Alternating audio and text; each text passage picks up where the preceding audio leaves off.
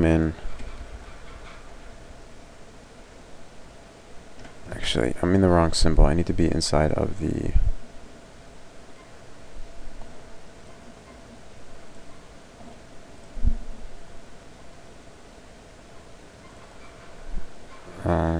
you know what? I'm in the right symbol. Okay. So I'm just going to hide that. Paste in the right leg.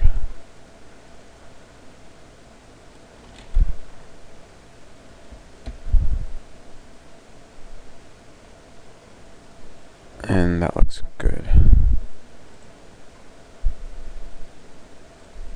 So let's just delete this for now. This file should never be saved. It should always just be either reverted, or you should close it out before you finish it. So you know, that way you can just mess it up any way you want and you don't care about it.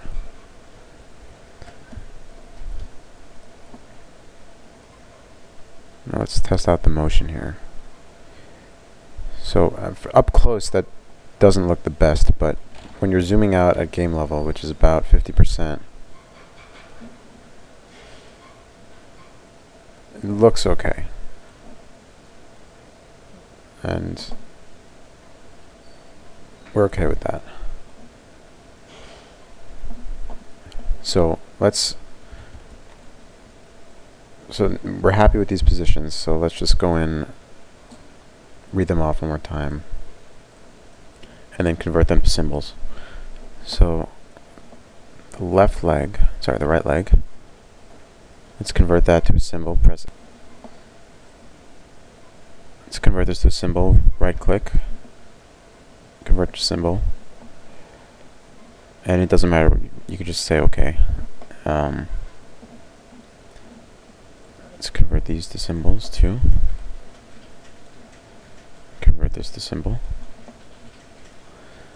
Now, the reason we're converting these to symbols is because we need to give them instance names.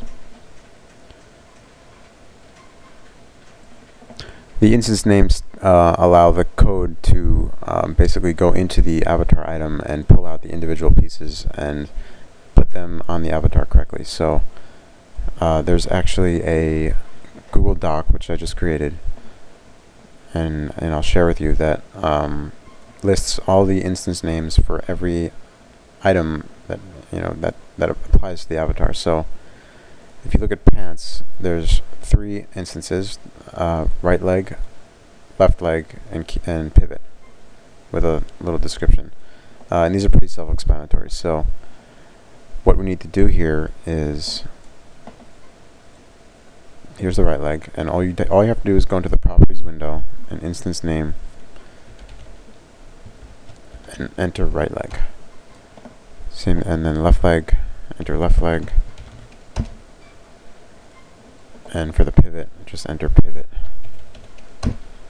And with that spreadsheet, you can see exactly which keywords you need for each item, and you actually don't need anything for the hair, eyes, nose, and mouth, because those are just single pieces. And you can see, as part of the template that I had here, you can see that this one was the right leg and this was the left leg.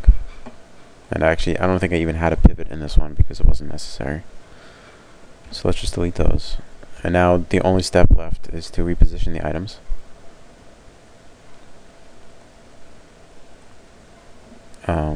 Actually, before I do that, let's just quickly create the thumbnail, which I showed you in a previous video.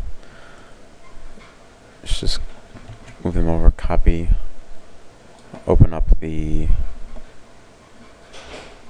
thumbnail template, paste, free transform, shift, and scale it, center it, file, export image, pants, ping, it's called female pants 4. I heard already been fooling around with this, so I'm just replacing it. Full document size, and okay, and there we have the thumbnail. Now we can go back in here for the positioning. So the left leg did I just do?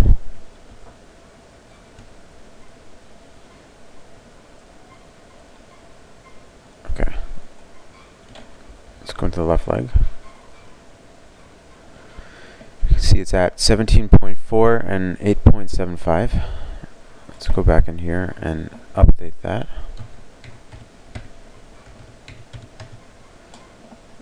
Okay, let's go to the right leg.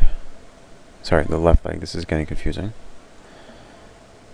Let's double click on that. And we're at 11 and 20.6.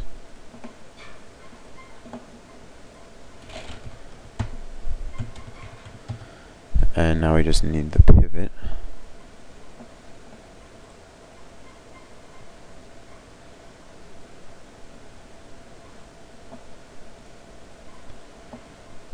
Just hide that.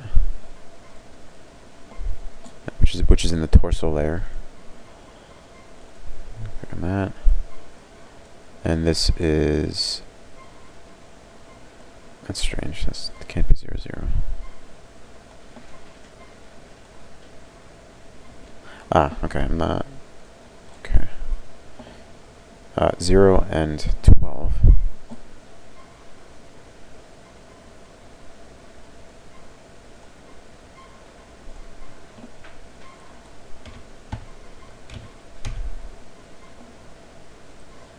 Okay, so now those are positioned correctly. I'm just going to save this file as female pants 4.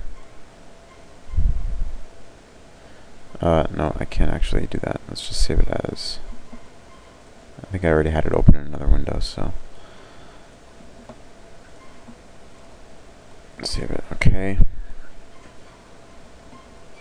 I'm going to export the Swift into the pants Swift directory. Female pants 4.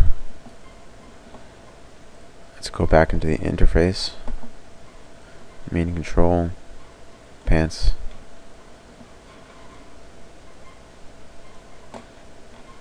I'm just going to replace one of the older ones that doesn't actually work properly.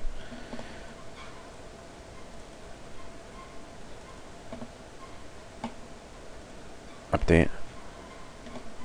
This picture actually didn't. Let's see if we reload. If you don't see the images updating, then you might have to clear your cache.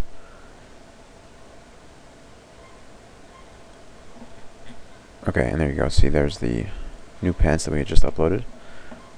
Let's go into the game, see it in action.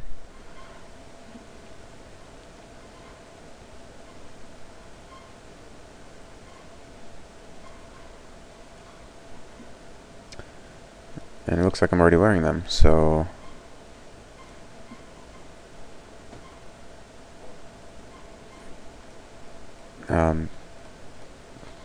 oh, okay. Just one last step. The reason that thumbnail didn't update. I just had an older version of the game, so I'm just gonna reload.